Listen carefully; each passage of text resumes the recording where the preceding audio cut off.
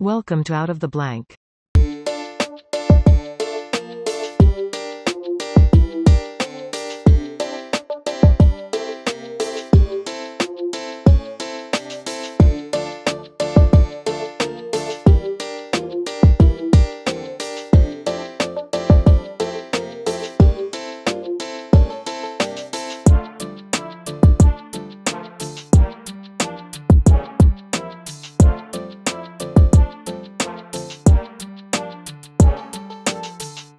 Welcome to another episode of Out of the Blank Podcast. James, it's a pleasure to have you on the show, man. Would you like to introduce yourself to everyone out there listening? Sure. I'm James Danckert. I'm a psychologist and cognitive neuroscientist from the University of Waterloo in Canada. Now, how did you get interested in studying boredom? It's what we all suffer from. Honestly, being bored's okay, but it just makes you hungry. Like you just end up wanting to eat something. There's actually a good chunk of data out there that suggests exactly that there's a lot of people that will eat and that they might overeat when they're bored. And particularly, this is work from Andrew Moynihan in Ireland, particularly that they'll overeat things that aren't really good for them. So if you give people two choices, they won't go to the broccoli, they'll go to the M&Ms or whatever. What got me into boredom is twofold. I experienced boredom a lot, more so in my 20s and 30s than I do now, but certainly when I experienced it, I didn't like it. For me, boredom is a very restless and agitating sort of experience. I start pacing around my living room. My wife sees it coming and she sort of has a kind of and decides that she tries to distract me and get me doing something else because she knows that it's not good when I'm bored. So there was that I wanted to understand it better so that I might be able to deal with it and live with it a little bit more effectively than I was.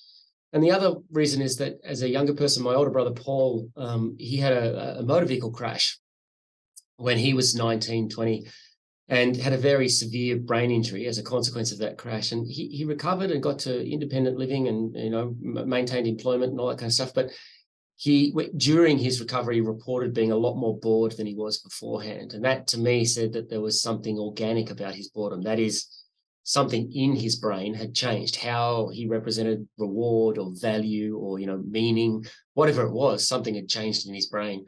And so that was one of the prime drivers that got me into cognitive neuroscience in a broader sort of sense and in a specific sense to try and understand what the brain basis of boredom was. So yeah, those are the two main things that got me into it. Now, if you were going to break down just boredom or what you found through a lot of your studies as well, too, I have to think that it has to be intertwined with attention spans. People sometimes get bored easier than others. I get bored all the time. So I try and stay busy all the time, hence all the podcast episodes. And also I'm lonely. But we all experience it. It might be at different paces, but it is that thing. It feels like, oh my God, there's nothing to do, and it seems like with as much as we have out there now, there's a little bit more boredom, in my opinion. It seems like half the time I don't find interest in Xbox anymore. I don't find interest in TV. I'm just sitting around like, I got to be doing something. Yeah, you've got a lot that you've gone through in there. So the notion that there's nothing to, or the feeling that there's nothing to do when you're bored, I think I'd put a bit of a caveat on that. I think when you're bored, you can see that there's plenty of things to do. You just don't want to do the things you can see. So, the classic example is anyone that's listening here that has their own young children, the 4 or 5-year-old that comes to their parent and says, I'm bored, What the kid is actually saying is they're saying, I'm bored and I want you to fix it for me. And so as a parent, we trot out all these kinds of options. We say, go play with your Legos, go ride your bike, go play with your brother, whatever. And at every turn, the child says, nah, don't want to, nah, don't want to. And so what they're saying, they're really showing us a key part of boredom. That is that we want something to engage in. We want to be doing something that matters to us. But all of the things that we can see that are easily available to us just don't seem like they're going to satisfy right now. So we know there are options. We know there are things to do. We just don't want to do those things right now. So that's the one thing that you said. You also said something, I really like the turn of phrase that you used of we all experience boredom, but perhaps at different paces. I would absolutely agree with that. Your listeners might have heard people say that phrase that, only boring people get bored, right? Which is a very sort of moralistic judgment about boredom and people who report being bored. But here's the thing. I think that people who say that, they're experiencing boredom at I don't know if it's a fast or slow phase, very fast pace perhaps. They get the signal, they get the feeling, okay, I'm bored, and boom, they switch away from it real quick. And so they don't think that they get bored very often because they move on from it really quickly. but they have the signal just like the rest of us. It's something that everybody experiences. So for others, though, boredom is a much more of a slower pace thing. It's a harder thing to extract yourself from, to get out of. So that's one other thing that you said. And then I think you talked about attention and attention spans, and there is a lot of good research showing that there is really a tight relationship between boredom, both as an in the moment experience and as a kind of personality trait that is associated with struggles with attention, that struggle to focus attention and sustain attention on the task that you have at hand. And we know that there's a very strong relation between boredom and ADHD, which is as a developmental. Yeah, yeah. I figured you might have a relation to that, but yeah. So people who have ADHD do report higher levels of boredom, and some of them will report, that when boredom comes on, it's a kind of a signal that they're struggling with their attention and that they need to find something to occupy their time with. So lots of great points that you make there, but it does highlight the attention part. I think highlights one of the key factors of boredom, and that is that you're disengaged. You want to be doing something, but you just can't muster it somehow. I find a lot of times, like when I'm in a conversation, it keeps my ADHD away from like the boredom aspect. I kind of keep going and going and going and matching energies a little bit. But then, like, Bob Ross comes into my life. I watched the documentary on Netflix last year, and it's around the same time I started painting again. I just recently started painting again. And after 5 minutes, I'm bored. I literally just want to give up. And I just go, I don't know if, because I can get a comfortability aspect, which is like when you see you're bored, but there's everything that usually you do, and it's just not interesting to you. And I think it's because sometimes you get too comfortable or you're too used to doing the same stuff. Sometimes you kind of burn out a little bit. So none of it has that interest anymore. But then you try something new and it might be fun for the first couple of minutes, but then even then the boredom kind of sets in. So it's like, is it have to be something that just adapts to a personality? For instance, you mentioned kids. When kids get bored, the easiest thing is like, let's go to the park or let's go. It's something new, something that they can't really do on their own. But also you could probably add in the factor of want to watch a movie. I mean, it's that connection, whether it's them on their phone or them on their iPad, but they're in the room with you. That boredom is satisfied. It's not necessarily them being bored. It's just they want something added different or into their scenario that they're, because we constantly experience usually the same routine over and over and over again. And routines are nice, but also that could lead to boredom creeping up a little bit faster on you. Yeah, routines are nice, right? And most of us have routines in our lives, and those routines matter for a really key reason. They matter because they're meaningful to us in some way. So, perhaps you have the Sunday roast dinner. Is a fairly old tradition. Probably not that many people do that much anymore, but it's meaningful because that's when you can gather the whole family together. And yeah, it's a ritual, it's a routine. It's not different every time, but it has that meaning to it. And on the flip side of that, on the other side of just novelty seeking, perhaps the reason why it's a struggle to get onto your painting back again is that maybe you had an expectation that was going to come, packaged with some sense of meaning to you, and it just didn't. Right. So the key factor at either end of the scale, whether or not things are monotonous and they're unchanging, or whether or not they're constantly changing and they're forever new, at both ends of those extremes, you're really trying to extract something that's meaningful to you. And if that doesn't work, then it's going to be perceived as boring, even if it's monotonous or constantly noisy and changing. So, and we are, there is a sense in which as a species, I think, we are what we'd call neophilic. We do like new things. We do like finding new things and novel things to do.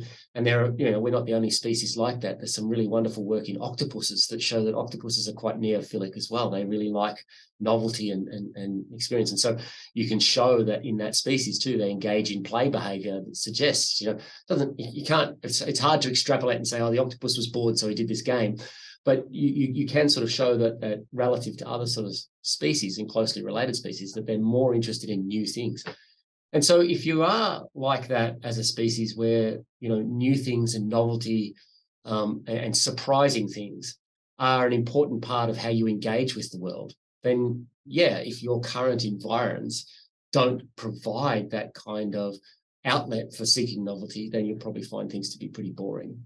I mentioned earlier about people having different, I guess, levels that they get bored, but do you also think that people are satisfied or their boredom is satisfied at different levels as well too? Like there are some lifestyles I just could never live, whether it's just like I don't know, my grandparents, they go to bed pretty early. They wake up pretty early too. I mean, I wake up early. I usually don't sleep. I'm a bit of an insomniac, but it's that like like what the sleeping thing for me is like, oh my God, you got to be doing something. Why sleep? You only need a couple of hours, but for them, it's just like, dinner, whatever, if it's soup, and then they're off to bed, and their day really wasn't that super exciting. So I'm just wondering, even with the lifestyle differences, I mean, is that also, can you link boredom with that as well too? Some people are just satisfied at maybe a lower level of excitement. Yeah, I think that's going to be true. We don't have any great data for it specifically, but like any human trait or any human capacity, it's on a spectrum, right? So we were just talking about, novelty seeking and looking for new things in your environment. Yeah, some people really need that and really need a lot of that. And some people don't. Some people are happier on the end of the spectrum where life has these kinds of routines and rituals, and that those rituals provide enough meaning and enough engagement, and they don't get bored nearly as easily. And so absolutely, I think we cover that full spectrum of need for engagement, and that from one individual to the next, what counts for you as engagement is going to be different than what counts for me. So I, I liken that often to something like happiness, right? The content of what makes you happy is kind of irrelevant, right? I mean, and the content of what makes you happy is going to be vastly different than what makes me happy. So I might be happy poring over my collection of, 18th century stamps. And you might think that if you had to do that for 5 minutes, you might be just driven out of your skull, right? And so boredom is the same as happiness in that sense, is that the content of what makes you bored, or on the other end of it, what makes you engaged, is really idiosyncratic to you. It's unique to you. And I think also you're hinting at the amount of engagement that you need and the type of engagement. That's also going to be unique to you. And we do cover that sort of full spectrum. So there's people out there that just and it's, I think sometimes we sort of drift into thinking about this as thrill seeking, and that's just an extreme. It's not about, how much excitement you need in your life. I think I'm using this word engagement a lot. It's really just about how much you feel engaged with the world around you, the people in it, and the activities that you're doing. And some people need a lot, and some people don't need a lot. When it comes to boredom and growth, I mean, would you consider it like, how do you turn boredom into a positive? I mean, I can understand, like, sometimes when I'm bored and I just start thinking about other things, usually it's called future tripping, which is like you're worrying about like a future problem or something like that. But a lot of times spending time with your thoughts, I know it's like not a good place to be for a lot of people, but it's also where you can be the most critical, but also you can uncover some things as well too. It's why people try meditation. So I start wondering, how do you turn boredom into a positive? I mean, asking every person to sit with their thoughts is probably not going to be the answer for every single person. Yeah, I love that phrase, future tripping. I'm going to use that. I'm going to borrow that. That's fantastic. What we talk about in cognitive psychological sort of experiments sense, we talk about mind wandering, right? Future tripping is a form of mind wandering in the way that you just described it. I'm just casting ahead and thinking about plans that I might have, or things that I might try and achieve, or things that might happen. So, it comes under that umbrella of mind wandering, daydreaming, fantasy, this kind of stuff. And that is sort of letting the thoughts do what they're going to do, right?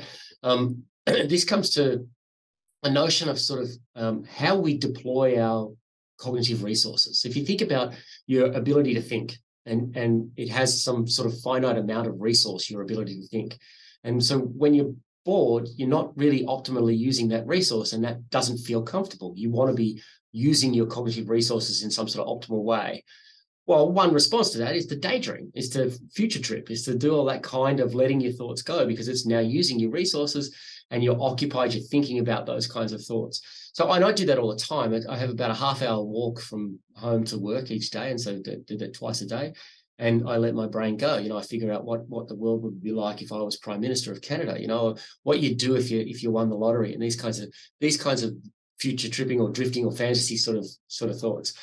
So that can be a positive way of occupying your thoughts and warding off boredom. Because on my walk to work, I mean, it's the same. I take the same path every single time. It's the same vista. It's the same stuff that I'm looking at. There's nothing really intrinsically engaging about that walk to work, and so I really have to retreat inward and think about stuff to engage my mind. There's one other sort of aspect that people love to try and think about in terms of turning boredom to a positive, which was your question, and that is to let boredom ignite your creative juices. And I find that problematic there, and I try to explain why. People want to believe, and there's a TED talk out there from a woman, his last name is Zomarotti, about letting boredom, make you become creative, right? So boredom can lead to creativity. And we've just done some work on that shows that it just doesn't, right? So here's the problem. The logic is a bit screwed up. If you expect that being bored will make you creative, I think you're missing the boat on what creativity is and how to foster it. Creativity takes practice, as you'll know yourself from the painting. You can't just expect to stand in front of a canvas and become a genius, right? You have to work at it. You have to, get feedback from other people about how to use this particular media, and you got to try and fail and try and fail, and then get your own style and all that kind of stuff. It takes a lot of practice to be creative. And you're thinking about something like a musical instrument. I play guitar myself. The first time you picked up a guitar or any musical instrument, you were crap, right? So you can't expect that just inviting boredom into your life is going to somehow give you a skill that in fact takes lots of dedication, time, and training, right? What you can do is say, if I'm bored and I have spent the time developing that creative outlet, then perhaps I can turn to it when I'm bored. So it's a very subtle difference in the logic, in some sense, that boredom won't make you creative, but if you've got that outlet and if you've fostered that outlet, you can certainly turn to it when you're creative. So what I would say about boredom is that the in-the-moment feelings are neither good nor bad. They're just a signal. They're just a signal telling you you need to be engaging in something different than what you're doing now.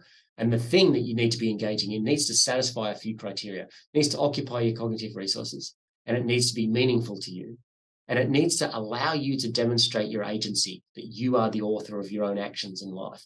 If you can satisfy those three things, whether it's in a creative outlet or whether it's going to watch a movie with your kids or going to the park, whatever it is, those suggestions, whatever the outlet is, if you satisfy those things, that I'm occupying my resources, I'm finding whatever I'm doing to be meaningful, and I'm demonstrating my agency, then you won't be bored.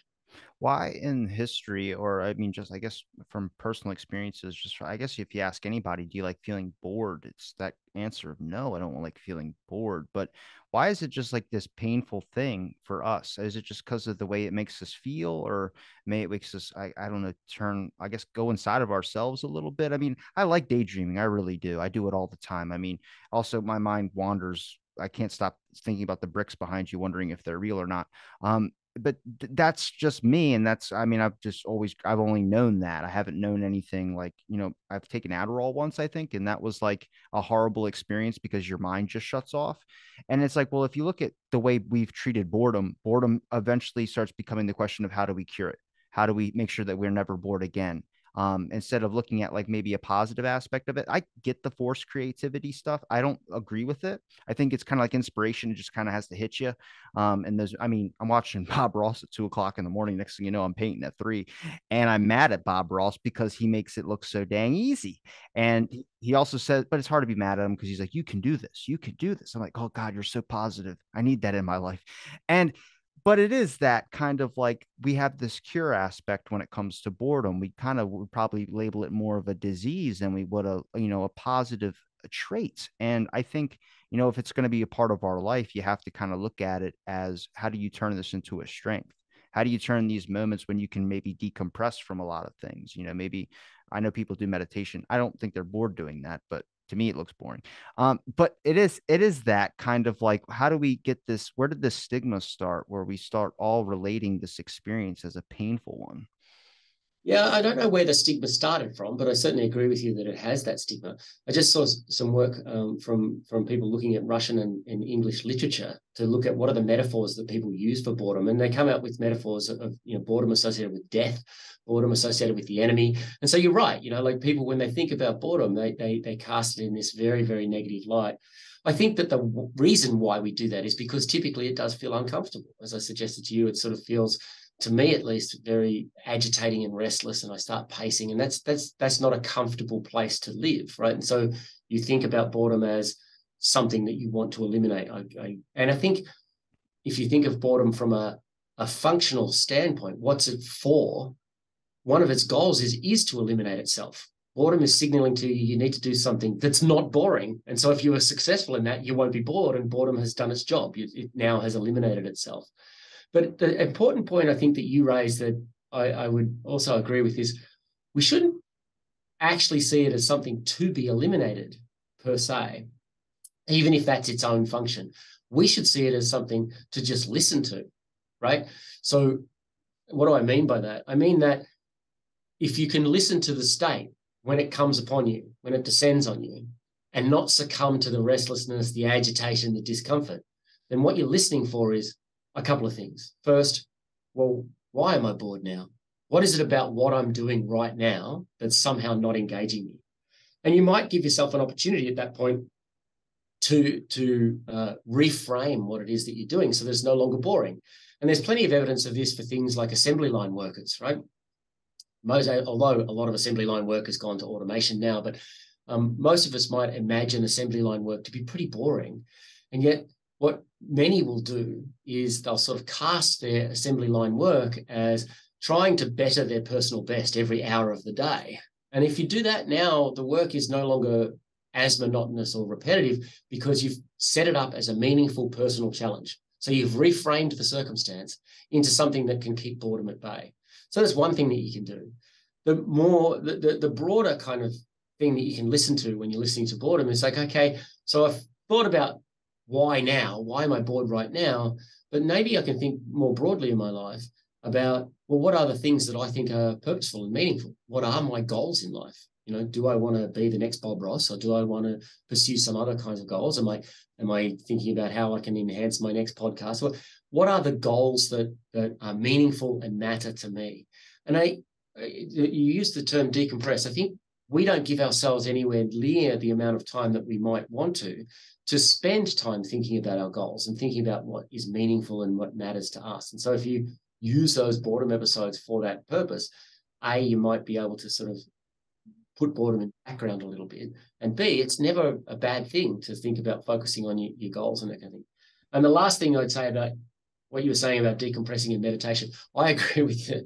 I'm not sure that I could meditate. I think it would probably just drive me nuts. I'm not sure I've got the makeup to be good at meditating.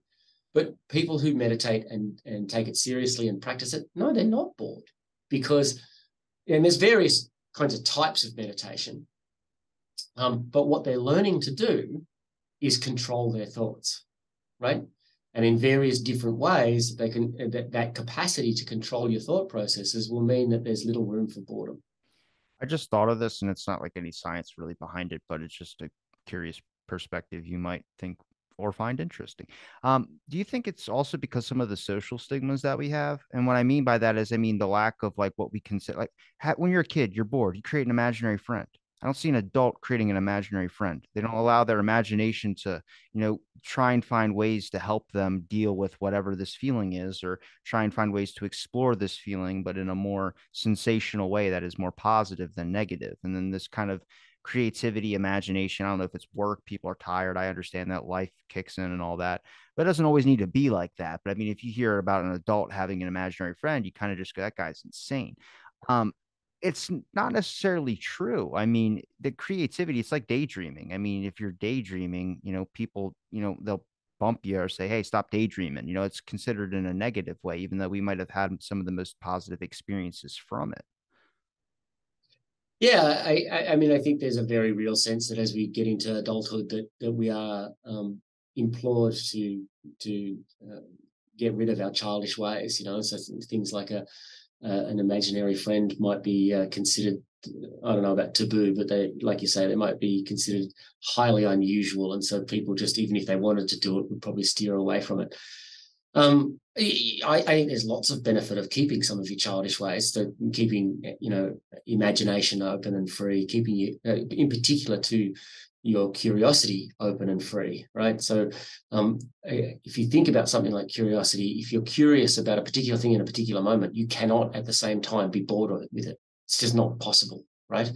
So fostering things like imagination, fostering creativity, fostering curiosity, I think these things are really important things to do for us to be able to lead an engaged life. And the more you're engaged, the less you're likely to be bored. And so how much of that is sort of stigma, I really don't know. And I think also that as you get into, we do know that over the lifespan, that from your 20s through into your sort of 50s and 60s, the boredom tends to diminish. And that might be in part because we run out of time for boredom in some sense, right? You might be pursuing a career, so you've got a lot of work on your hands. You might be starting a family, and you've got all these other responsibilities that you've got to fill. And so, who has the time to be bored, right?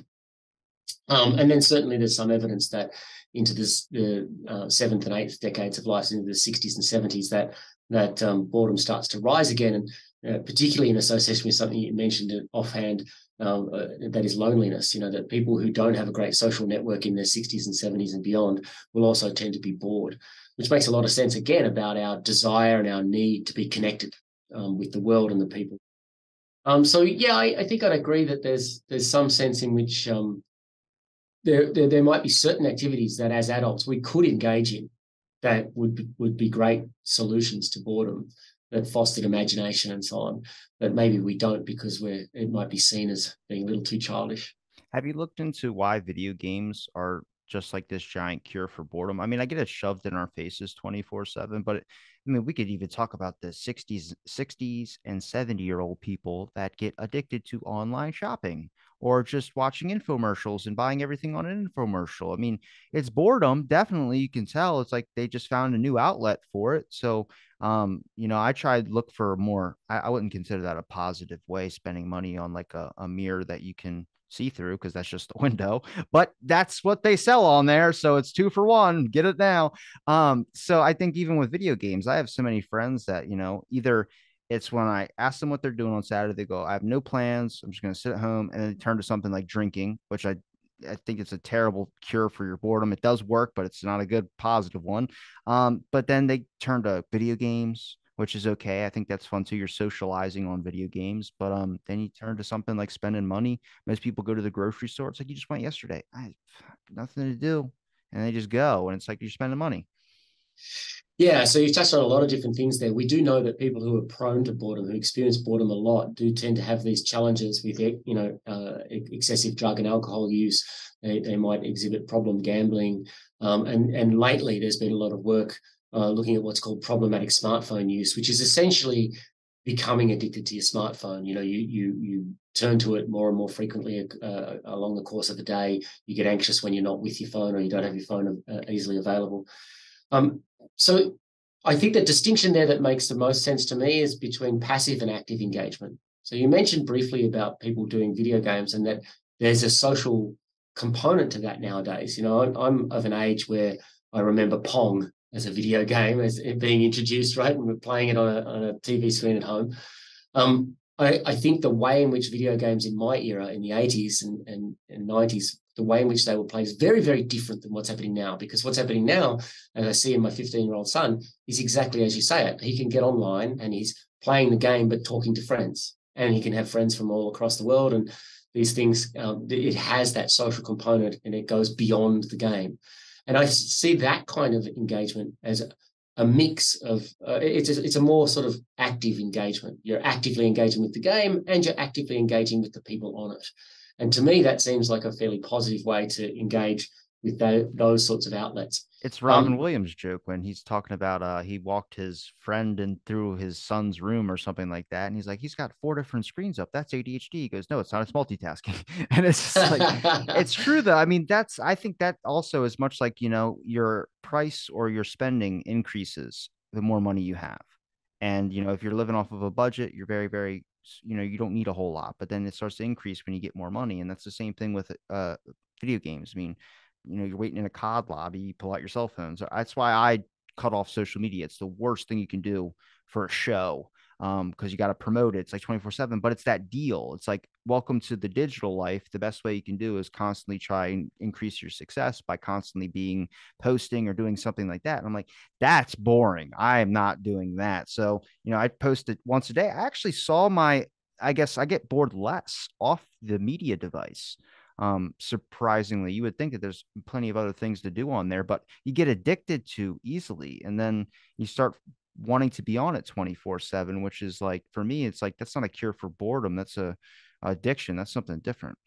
Yeah, no, I think you've identified the important components there. So I'll get back to this notion of passive engagement. I think a lot of people, when they turn to their social media or their phones, that they're passively engaged. They're scrolling through things and just letting the world come to them rather than going out and actively creating or actively doing things themselves. And it can become sort of addictive. So the work on problematic smartphone use shows that boredom is a driver to this problematic use. So you're bored, you go to your phone, you put it down, you're bored still, you go to your phone.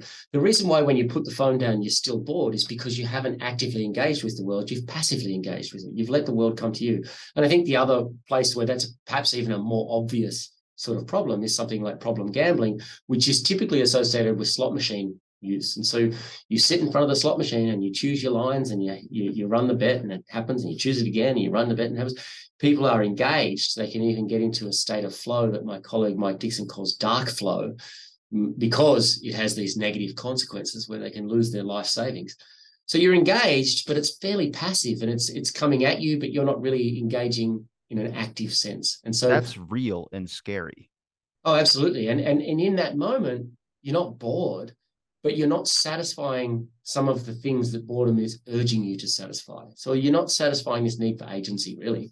You're not satisfying the need to, and you're not satisfying the need for meaning. And so I think that those kinds of, I really try and want to resist being, a person who sort of shouts to the rooftops that, the internet ruined my brain, because I don't think it did. I think that the internet, social media have provided wonderful outlets for a lot of different things, like the fact that you and I are communicating now across large distances, having a conversation that we otherwise couldn't have had 20 years ago, right?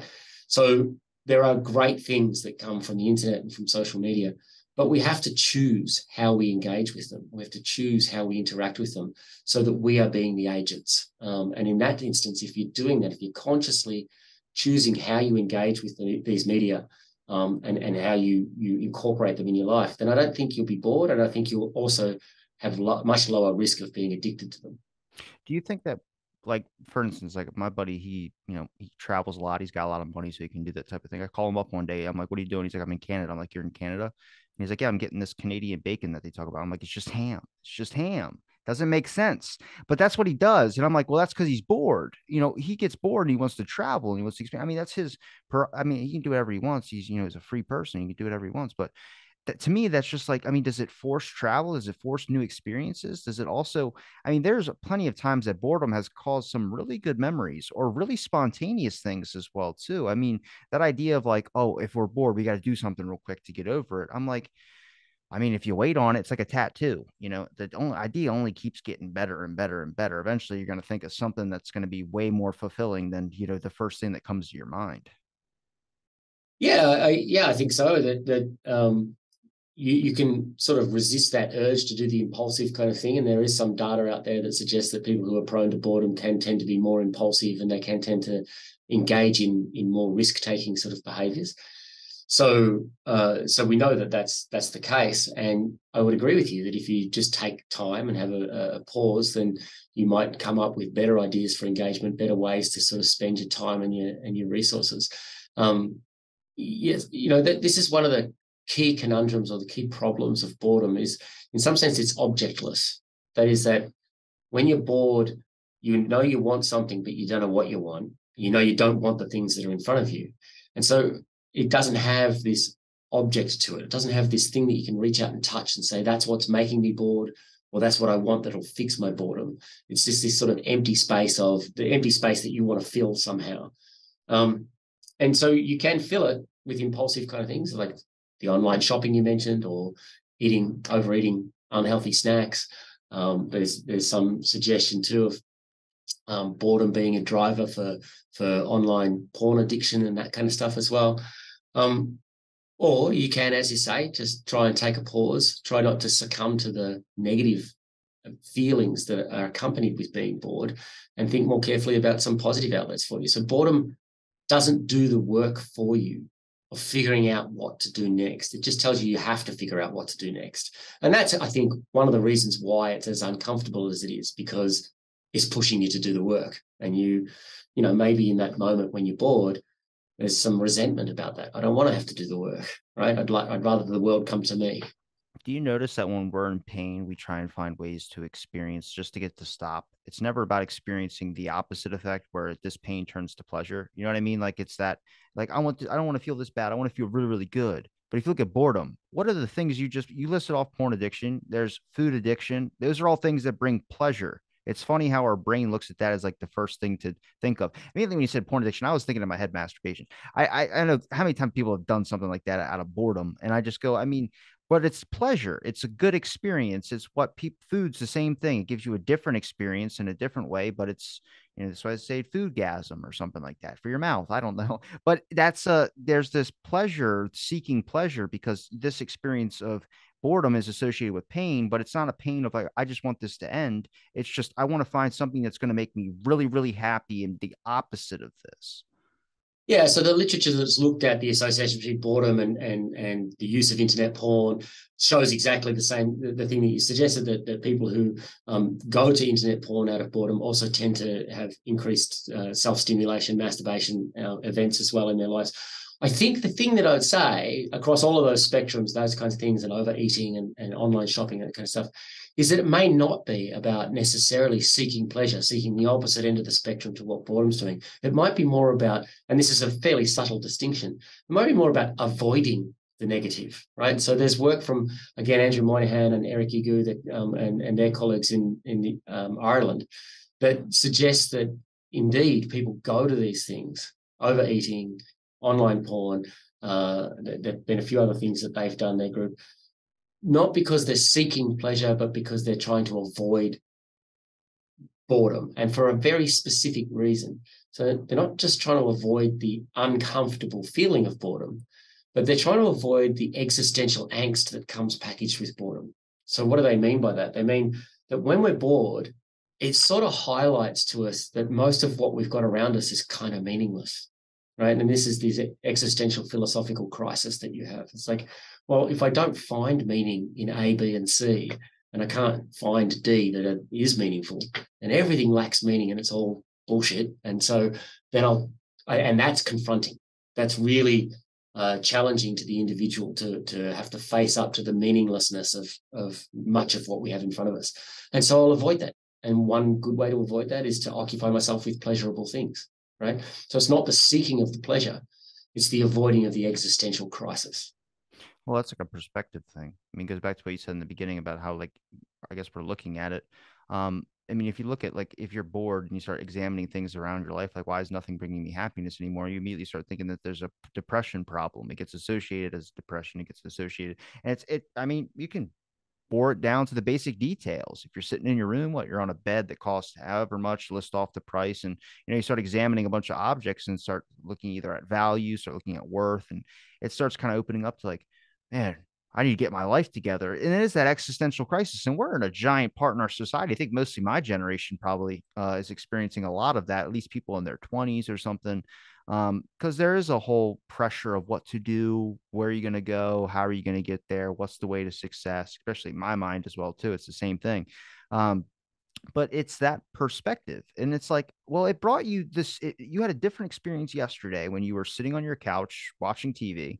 Why is it so different today? And I think you can examine some things, but I don't know if it necessarily leads inward. I think it's just about, I honestly couldn't give you an answer. Yeah, why it descends upon you, why you have that existential crisis on one day and not the next, or from one moment to not the next, is a really interesting question. But I think, so I have a colleague who's a philosopher at the University of Louisville, Andreas Alpadori, that does a lot of work on boredom. And he wrote a book called Propelled. And he talks about three different emotional states. He talks about frustration, boredom, and anticipation. And what he wants to do in terms of putting those three things together is to suggest that the good things about all three of them is that they propel us, they keep us in motion, right? So when you're frustrated by something, that's actually a signal that you're wanting to keep going to get past the frustration. Whatever the roadblock is that's got in front of you right now, you're driven, you're motivated to get past that roadblock. If you're bored, you're wanting to get in motion to find something that you're not bored by, find something you're engaged by. And then one that sort of stands out as a bit of an odd one of that triumvirate is anticipation. But he sort of suggests that when you are anticipating, a thing in the future that's going to be engaging, interesting, rewarding in one sort of way, that propels you toward it, that makes you move and get in motion towards it. So if you take that idea, and I quite like that idea, I think it's a really good notion. If you take that idea and think about it, then that might be one of the explanations for why some days you do and some days you don't have these existential crises. The days in which you don't, you're just in pretty good motion. You're moving from one activity to the next. You're not struggling in the downtimes between activities to figure out what you're going to do next. You're in motion, and your life and your thoughts are all in a fairly smooth and well paced for you, because as I like that notion you brought up earlier about the different paces at which we experience thought, the different paces at which we engage with the world. So, the pace is working for you, the engagement is working for you, it feels maybe a little bit effortless. And so you're not going to have the existential crisis because you're in motion, right? And then the next day, some of that's lost somehow. You're not, the downtimes between tasks are longer, or they're not as easy for you to get out of and figure out what the next thing is that you want to do. And now that opens up time, space for your thoughts to turn to those existential crises.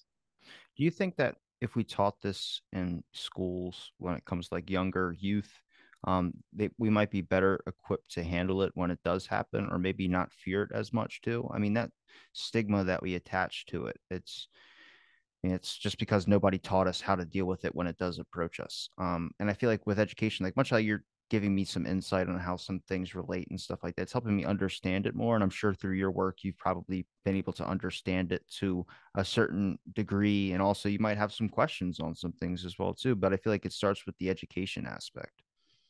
I would agree. It gets back to that notion that I think a lot of parents have said to their children when the children come to them and say they're bored. Go A play in lot of traffic. parents, yeah, well, a lot of parents have said that only boring people get bored, and that is that sort of judgment and stigma, and then and as you say, we might develop this kind of taboo around it, or this fear of it, and this negative. So I agree with you. I think we could do a lot more better in avoiding that kind of stigma, avoiding that moralizing concept about boredom, and instead sort of finding ways to encourage the child to figure out their own way through it. Because what we can't do is just be the agent for them. We can't sort of say, okay, well, I know you're bored. I'm sorry about that, little Johnny. Let's do X, right? You can't do that, because that's taking little Johnny's agency away from him, right? So instead, what we want to say, oh, you're bored, are you? That's interesting. And sort of just have them pause and think about it and discuss it. The other thing to do that I think on an education sort of sense, and there's a small amount of data that came out of the pandemic suggesting that people who had a plan for their boredom during the early stages of the pandemic coped better. And I think that's an important thing to take forward with children, to say, okay, let's talk about your boredom, but while you're not bored, let's write down a plan for it. What are the 5 things that you think are never boring? And, let's turn to those and put the list up on the wall. And now, when you're bored, you don't have to come to me. You can go to your list, and you made the list and you outlined those 5 things. That kind of positive planning ahead for it, I think, could be a really good thing for helping kids cope with their boredom. And then for me too, I think, is setting appropriate expectations. You've talked about painting. I mentioned, that I play guitar. Guitar for me is my go-to boredom solution, right? So I played since I was about 12 or 13. Not very good, but I enjoy it. And it is a creative outlet for me too. I tend to write my own songs rather than playing other people's songs. So if I'm bored, I'll go to it. But I think you have to have appropriate expectations. It is not 100% successful. And it seems like, as you were saying about your own painting, that's true for you too, right? Sometimes I'll turn to the guitar and it'll be beautiful. It just, I get into the zone with it. I enjoy the things that I create. I enjoy playing things that I've already created and that I know. And then boredom's just dissipated and it's gone. Sometimes I'll pick up the guitar and I'll start fiddling around and playing across scales, and I'll still be bored 5 minutes later, and I'll have to put the thing down because it hasn't worked. So we have to set, I think, particularly for children. I mean, I don't think this is such a big deal for adults, but for children, I think we have to set realistic expectations. So you set out your plan, but don't just abandon your plan because the first option didn't work. Go to the second on the list, and if that didn't work, calm down, take a breath, go to your third thing on the list, and see how that works. So I don't know if those things are going to be that sort of planning ahead, giving the child agency in their own plan, and then trying to teach them to not succumb to the restlessness, the agitation. I don't know if those things are going to work because we haven't done the studies, but I certainly think that they're good suggestions to try. Were you able to pull out good information from the pandemic? Like what age ranges did you do any studies to see what age ranges experience boredom? I would have to feel like a lot of that would just be worry, especially older ages as well too. I mean, the business aspect, the money aspect. It wasn't really. I mean, for kids, it was like you get to be off school for however long, and play video games all the time. So I mean, that kind of eventually maybe towards the end they got a little bit bored, but I feel like the first couple of months it would have been like when we had a really bad snow day, we didn't get to go to school for like 2 weeks. It was, but what Bill's kind of increased the worrying factor. Right. Yeah. So the data that we collected, and I think the data that I'm aware of from other labs too, McWelling, Todman, and his group did some work on this. Is mostly in adults, and so the range, and it's quite a big range. So anywhere from sort of 17, 18-year-olds to 60-year-olds. But we didn't capture the kids. So, and there's some work out there, I think, but I'm not as familiar with what they've found in people younger than 17. And you're right to say, what about all these other things? Worrying about, well, how's my business going to survive? How am I going to survive? Am I going to keep away from the illness? People who had caregiving duties, these kinds of things probably weighed more heavily on the minds of people than, oh, wow, I'm going to get bored, right? What we looked at was not so much the sort of state or the in the moment feelings of boredom. Did they increase? There's some data out there suggesting that across a wide range of countries and cultures that boredom did increase as a function of the pandemic, a small amount. We looked at the trait, so the individual propensity to feel boredom and how that might have played out for other aspects of the pandemic. So what we showed, and there was another group from Vanya Wolf and colleagues in Germany that showed the same thing in a different group of people. The people who are more prone to boredom were less likely to adhere to the rules of social distancing. And the idea is that, without wanting to be sort of judgmental about those individuals, is that for the boredom prone, there is this really strong desire to try and engage. And when we locked everything down, that was just something that they couldn't easily cope with. And so they would break the rules of social distancing more often. There is also some work suggesting that reports of how boredom prone you are also increased over time. And so this notion of being locked down and being unable to engage with the world in ways you normally would made people feel even more boredom prone throughout the course of at least the early stages of the pandemic. And we're talking, 2020 to 2021 sort of time, because a lot of those lockdown measures changed after that and were lifted. And so, we don't know how much of that has then recovered or gone back to what things were like before the pandemic. So yeah, we looked at a few things, and we also looked at sort of boredom and creativity. Boredom prone people during the pandemic were less likely to be creative. They didn't engage creative activities, and that was a problem for them, because people who chose to engage in everyday creative acts tended to cope better. They did better throughout the pandemic than people who didn't do stuff. So those were the kinds of things that we found out from the data we collected in the pandemic. Now, through your research of boredom, I mean, just through conversation with you so far, it's just the fact that there's so much interesting things about it. I would think like it would have been a way shorter podcast. You're like, yeah, boredom, just get over it. Thank God you're not a motivational speaker, because that's probably would have been the answer for them. But it is kind of like, I mean, it's very fascinating when you look at all it really affects. I mean, I think we try not to think about boredom at all, because I don't know. Sometimes when I think about being bored, I end up getting bored. Um, but it's really nothing to be ashamed of. It's nothing to be sad about. It's nothing to be, like an answer or a problem you need to fix. It's kind of like you don't need to be like, it's advice that every, person I've had on as a psychologist or someone has given me is like, you don't need to be doing everything every single minute of the day.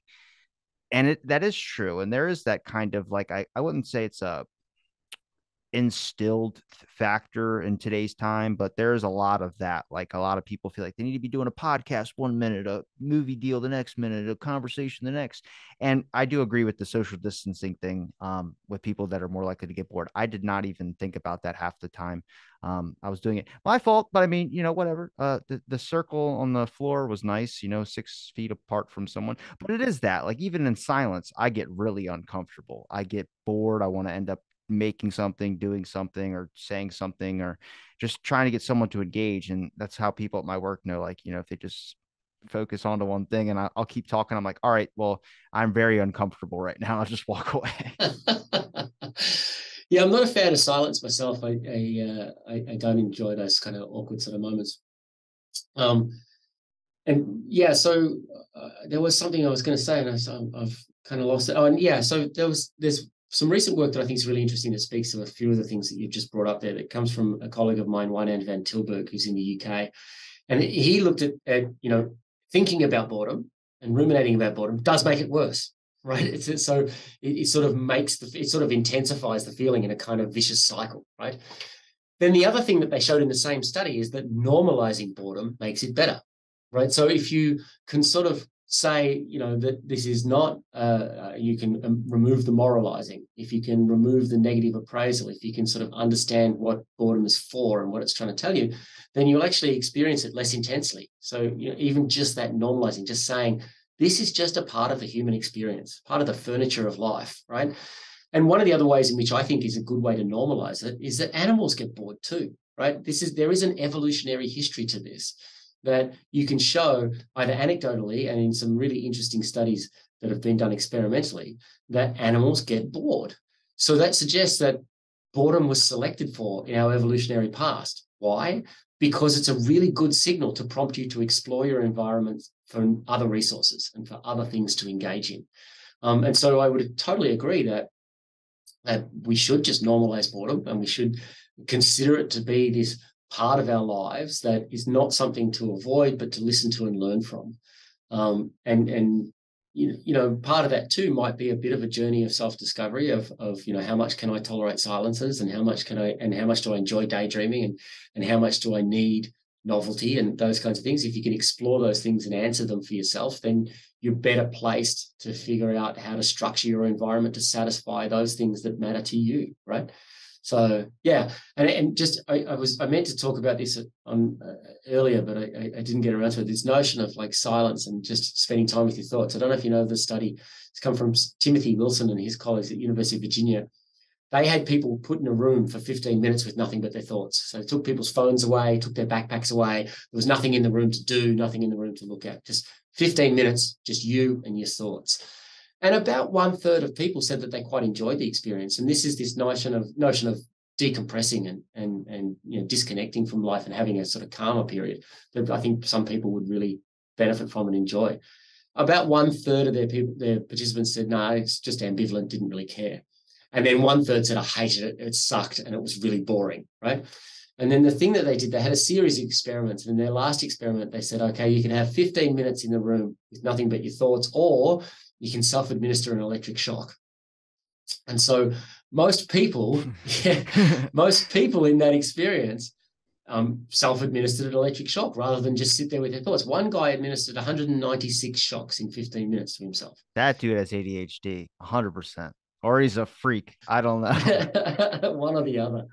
And then that's been followed up by a couple of other groups, Netacorn and Havermans and their colleagues and their students, where they did it a little bit more carefully than Timothy Wilson's group did. So in the Havermans and Netacorn groups, they induced boredom. They made people feel bored in one group, or they made people feel sad.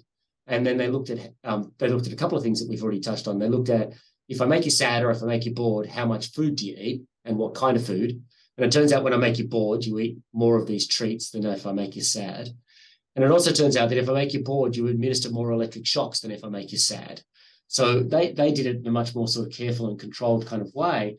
But it just sort of suggests that for some of us, when we are left alone with silence and nothing but our thoughts, that's not enough, or that's uncomfortable, and that we need to engage in things that even in some instances might be self-harming. And so I find that work to be interesting as well. But that was a bit off topic of the last thing you asked. I just remembered that I wanted to get to that point. That was pretty interesting. I do like a lot of the silence sometimes. Like, I mean, at 1 o'clock in the morning, there's not a whole lot to do. But my work became 24 hours. I work at a gym. So I usually just go there and just do whatever workout for however long until something opens up, and then usually go do something else. But when it wasn't 24 hours, there was these periods where you would sit in silence and you would, stare up at the ceiling, like, when's sleep going to happen? I don't know. I haven't seen that thing in a while. And you kind of get this area where you are stuck with your thoughts. It isn't necessarily 100% bad. It's just about how do you start looking at things and not take it so much to heart. And that is a little bit different than, I guess, what most people, I mean, most people, they don't realize how tired they really are. You work all day, you experience whatever stress throughout the day, and then you come home and usually go right to bed. And it's like, yeah, I mean, you're tired, sure, but you're also not decompressing all that stress that you're receiving. So it's just, you're going to wake up even more pent up or more in pain or more diminished in some capacity. And that only adds slowly, slowly, slowly every single day. And then I don't know, a month later, you're just upset with life and you're bored all the time. But it's also, how do you turn it when you do receive boredom into that good experience? So then now you aren't just receiving just emptiness, you're receiving something from it. And I think that coming from education, younger ages as well too. Kids, I don't feel like they experience boredom as easily. Sometimes in their house, yeah, but they have so much. Like, I mean, the things my little nephew can do, or I'm just like, oh God, I remember when I could think of something like that or turn whatever into something extraordinary. Building a pillow fort, that sounds boring, but to them, they love it.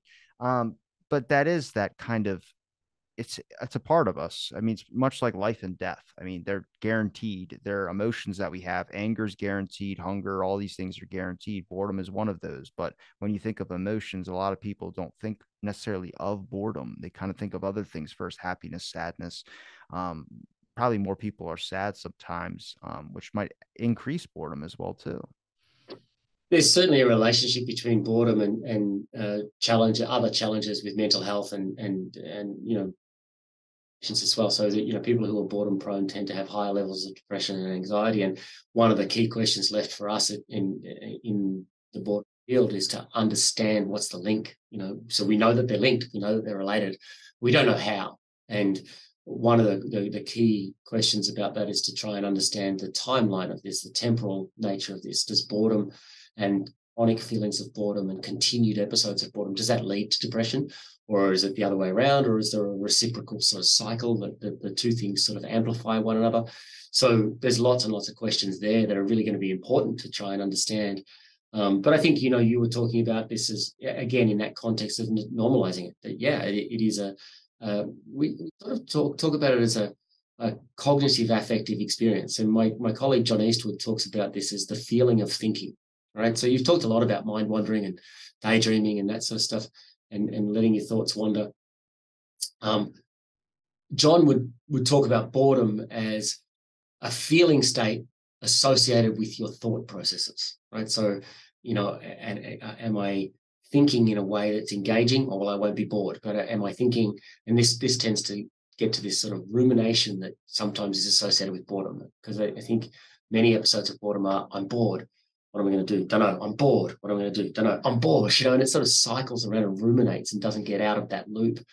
So it's not just an emotion, and it's not just thought. It's a sort of thought emotion loop in some sense. And if we can normalize it and learn to not be afraid of boredom, or to just sort of try and run from it rather than listen to it, then I think we'll be better off. Well, James, I really appreciate the time you gave me to talk on my show, man. It was a pleasure chatting with you. Is there a place where people can find any of your links? Yeah, they can just go to my website, jamesdanckert.com. So it's just my first name and last name, DANCKERT.com.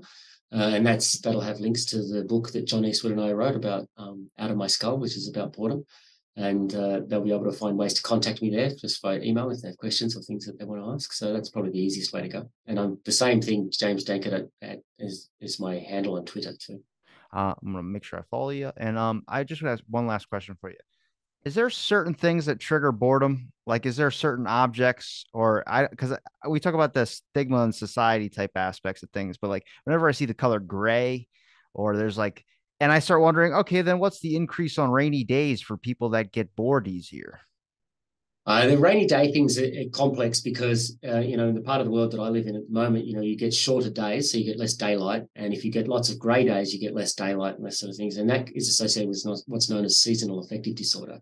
And it really is just about how much light you're getting in. So you can treat seasonal affective disorder by putting a pure white light in your office and turning it on at the bookends of the day, at the start and the end of the day. And that increases the amount of light that the system is taking in, and you'll be less depressed. So that grayness is I think something that really influences mood, and the amount of daylight hours that you have influences mood as well. Whether or not it influences boredom, I don't know. I don't, like I said before, what makes you bored and what makes you happy, they're idiosyncratic. And so there's possibly, I mean, I wouldn't be surprised if there's someone out there who just gets great joy out of grey painted houses and just thinks that the grey is fantastic, but not you and I. Every corporate CEO I've ever met is always about gray offices and gray buildings. But all right, well, I appreciate the time you gave me to talk on my show, man. I'm going to link all your links in the description. It's been a pleasure chatting, and thanks for this episode of Out of the Blank Podcast.